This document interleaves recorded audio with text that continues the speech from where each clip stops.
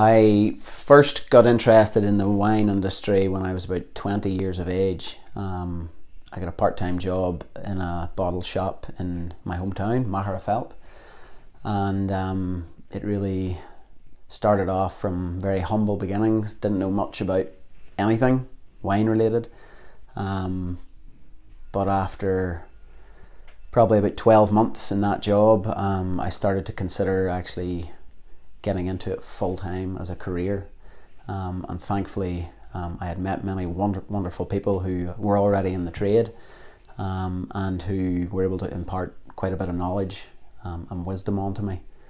The next step really was getting my level 1 and level 2 wine and spirits education trust exams, which I did in Belfast.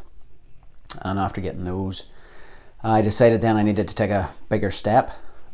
So I applied for a job with Heineken Ireland as a brand developer, to be based primarily in the north.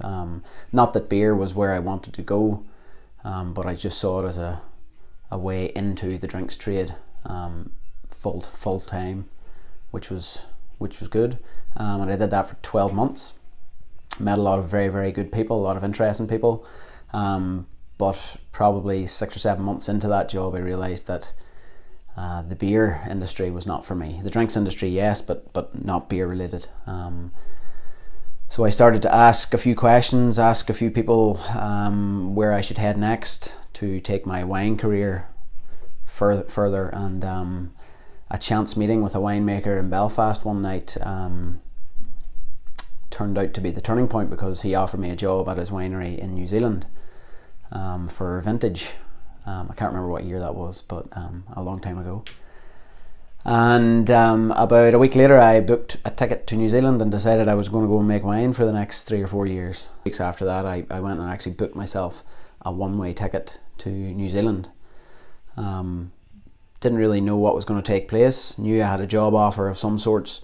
That was only for vintage, so about a 3-month post. Had no idea what I was going to do after it. But as luck would have it, I went to New Zealand. I didn't actually end up going to do vintage with Brent. Instead, I actually got offered a job with a premium Pinot Noir producer in central Otago in the South Island called Amisfield. And Amisfield are a relatively small wine company as far as wine companies go. They produce about 30,000 cases of wine a year. That equates to about 500 tons of fruit coming in every vintage. Which isn't a lot. It sounds like a lot. If it was in your garage, it would look like a hell of a lot, but as far as commercial winemaking goes, that's a pretty small amount. But they did things well. They did things by the book. There was a lot of heart and soul went into it, and I was lucky enough to stay with those guys for just under 2 years, and I learned an awful lot about winemaking, about selling wine, marketing wine, and just everything wine related. Really took off from there in terms of my career. I managed the cellar door for a while, so I did a lot of public tastings, a lot of private tastings, a lot of trade tastings. Was lucky enough to work with the chief steward of the Air New Zealand Wine Awards. He worked for Amisfield as well. He had been doing chief steward for the Wine Awards for 26 years. In his mid-70s, he had a lot of knowledge to offer, and thankfully he became one of my best friends in the process, and a mentor. And he taught me a lot about New Zealand wine, a lot about Australian wine, and world wine, in fact. So yeah, I spent just under 2 years with Amisfield. A couple of little side projects as well. I managed a friend's vineyard for about 1.5 years while I was there, and I helped a winemaker called Alan Brady to make some wine for 2014 vintage. And as luck would have it, Alan is actually from Rathfriland in County Down, and he was the first man to actually plant Pinot Noir in central Otago in the early 1980s. He actually left Ireland and went out to work as a TV presenter with TVNZ based in Dunedin, and he had never grown a plant in his life, let alone a grapevine. And whilst living in Dunedin, obviously decided that he needed a little slice of country in New Zealand, so he bought a little miner's cottage just outside Queenstown in the 70s, and basically tore it down, revamped it, and decided he wanted to grow grapes. And while everybody told him he was absolutely mad for taking this up as a hobby, grape growing, being Irish and having that pioneering spirit and that Irish spirit in him, he decided just to do it anyway. And the rest is seriously history. The New Zealand wine industry actually wouldn't be where it is today, had it not be for the work that Alan Brady actually put in the late 70s and early 80s. He initially started Gibson Valley Wines, the first commercial winery in Central Otago, multi-award winning winery as well. Bear in mind that while he was planting vines and making wine, he had nobody there to help him. He was doing this all off his own back, financially as well. So I'm sure it was a tough period for Alan, but he persevered and he came through it, and in the process set up Mount Edward Wines. And then when he sold that in the early 2000s, he decided to go for his retirement label, which he aptly named Wild Irishman. And I was lucky enough to work with him for the entirety of my time in New Zealand. And again, like my colleague at Amersfield, Alan imparted a lot of knowledge. Got to try some amazing wines that I would never have tried had it not been for meeting these guys. And I think that experience in itself, just meeting another Irishman who wanted to go away and just learn as much about wine and make wine, was really, really good. Helped with the homesickness. It was nice to go up to his house every other evening and just hear his voice and converse and not have to slow our accents down so that other people could understand. We were able to just sit at his kitchen table and crack open a bottle of wine and just pretend that we were at home. And it was nice, very, very nice, and I miss it already. But those days are gone, and I moved then after Amersfield to Australia, and I went to Australia and managed to get a job with a really old family-run winery called Tabilk. And Tabilk are based in central Victoria, and as luck would have it, Tabilk actually offered Cabroso Wines the contract to sell their wines in the north of Ireland. So it makes this whole transition a little bit easier. Coming from the winery, being part of the winemaking team for Vintage, and then coming back here, having the chance to actually sell those wines is really unique, and I don't think there's too many people in the country can say that they've done that. And while I was with Tabilk, I had the opportunity to go and work for the Kelly's Patch crew, and as many of you might know, Kelly's Patch is exclusive to Ireland, sold only in Ireland, north and south, primarily in the north, that wine is owned, the brand is owned solely by Cabroso Wines. So again, it makes the transition a bit easier, being able to come back home and sell your wares, and tell people that literally your blood, sweat and tears have gone into making that wine. And as I said before, I think that is really, really unique, and hopefully customers can relate to that. And I think it's nice what Cabroso Wines have done with the Kelly's Patch brand, whereby they're trying to make wine more accessible to everybody, because unfortunately wine is a very, very taboo subject for a lot of people when it shouldn't be. At the end of the day, it's just fermented grape juice, and it's not designed to be ripped to shreds by a critic, and bombarded by many critics who just want to slate it because, you know, the label doesn't suit them or the taste doesn't suit them. I mean, that's one of the things I love about wine, is that it's totally subjective and everybody should have a chance with it.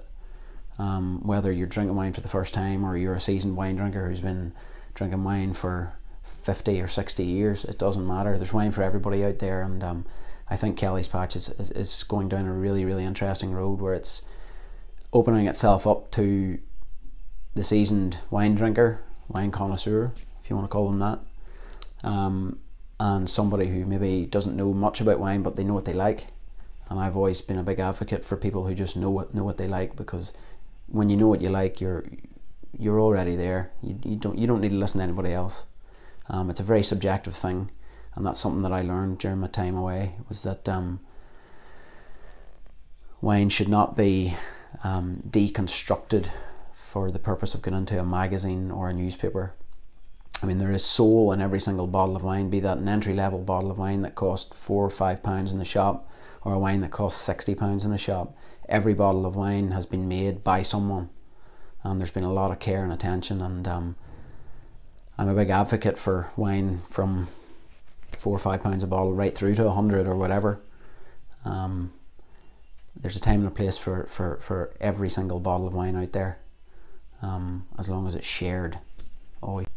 So after I left Tabilk and Kelly's Patch in early 2015, I came home for about 3 weeks to plan my wedding, which was fun, and then flew back out to Australia to again further my wine career, because the first 3 years of my travels were just unbelievable, in the sense that I experienced so much wine related in such a small condensed space of time, and met these wonderful characters who imparted copious amounts of wine knowledge onto me. So I really wanted to keep on that curve, because I definitely felt like it was an upward curve. So I wanted to ride that out as long as possible. So I flew back out at the end of May 2015, and was lucky enough to get an interview for a really small wine producer in McLaren Vale, which is in South Australia, about 40 minutes south of Adelaide City. And I got an interview with the winery called Alpha Box and Dice, and I had never heard of them.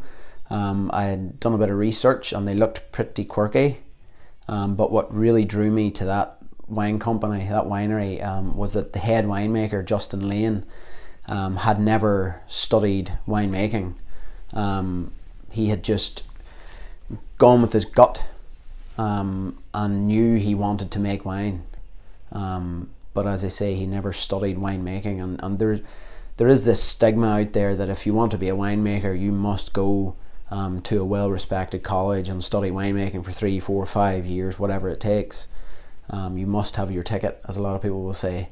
But wine was never like that. Wine is for everybody, and what drew me to Alpha Box and Dice is that Justin went with his gut and said, I'm going to do this anyway. And being from the Hunter Valley in New South Wales on the east coast, it was a big step to move to South Australia and chase his dream. Wine was not in his family, he was just going with his gut. So I resonated a lot with Justin, and I felt that he was probably one of the best people to learn from, in the sense that maybe I was on the same journey as him. I didn't come from a wine background. Nobody in Ireland comes from a wine background. So I thought this would be a good chance to learn from somebody who's been through a lot, and definitely he's taken the road less travelled, and that was the same road that I was on. So we hit it off, and pretty much instantly, and the owner of the winery, Dylan, we hit it off as well. And I had applied for a cellar door position, so I was just going to work in the cellar door and do public tastings, private tastings, trade tastings, whatever. But when I got chatting to Justin properly, he offered me basically an assistant winemaker's role, which I sort of had to count my lucky stars that he had offered, because most people wouldn't offer a crazy Irishman an assistant winemaker's role in South Australia, which is the capital of wine, probably in the Southern Hemisphere. You've got some seriously good wineries in South Australia, the likes of Penfolds, who've been there for a long time. You've got the lovely Barossa Valley, the Adelaide Hills, Clare Valley, and of course McLaren Vale. So I was really lucky and blessed, I think, to be offered that position, and I basically said yes after about 2 seconds. And I had an incredible 7 months with Alpha Box and Dice, where I learned a lot about the art of winemaking, because it is indeed an art, I do believe. It's craft, and I learned a lot about blending. I learned a lot about Italian varieties. I wasn't too heavily schooled on Italian varieties, I knew a bit, but Justin had spent many years in Italy, and decided that he was going to make a lot of Italian inspired wines. And on his return to South Australia, he began working with growers who grew the likes of Sangiovese, Montepulciano, Dolcetto, Arnese, Nebbiolo, Aglianico, the list goes on. He works with them all. He wanted to take what he'd learned and apply it himself, and pretty much that's what I wanted to do. I wanted to take what I've learned from Justin and my friends in New Zealand and Australia and apply it to what I was doing, and bring my own little mark to the wines as well, if I could. And yeah, I did that for about 7 months. Again, learned an awful lot. And the one thing I will say about wine is, and probably my favourite thing about wine, is that the more you learn about wine, the more you realise you actually don't know. So it's this amazing circle of never-ending knowledge, whereby you think you're going to get to this end goal where you can say, I know everything there is to know about wine. And the closer you get to that, the further you get away from it, because you'll never know everything there is to learn about wine. Wine is so vast. But that's why I love it. It's a continuing learning experience, and it always will be until the day I drop.